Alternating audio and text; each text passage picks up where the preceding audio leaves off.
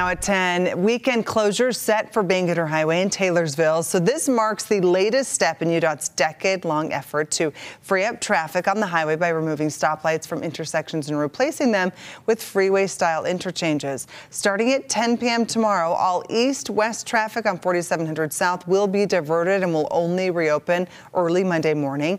Another closure at the same intersection is expected next weekend as well. UDOT saying a year-long closure is scheduled to start on 4700 South in June.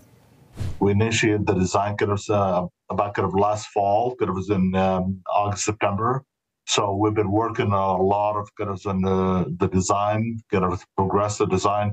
Meanwhile, we're working on even on site for, let's say, to do doing some early demolitions. For more information on the cost of the project and when it's all anticipated to be completed, you can visit our website, abc4.com.